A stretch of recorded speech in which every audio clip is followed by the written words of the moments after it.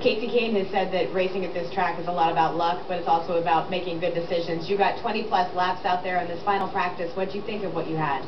I think the track's slippery. The tires, my tires were coming apart a little bit there, so we have to keep an eye on that.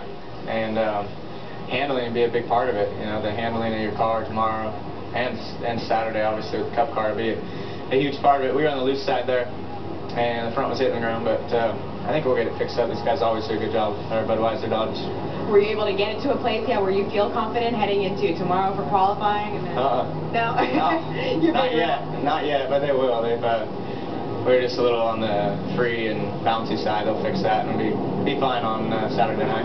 So work to be done for Kasey Kahne, Matt. Well, let's see when you go down to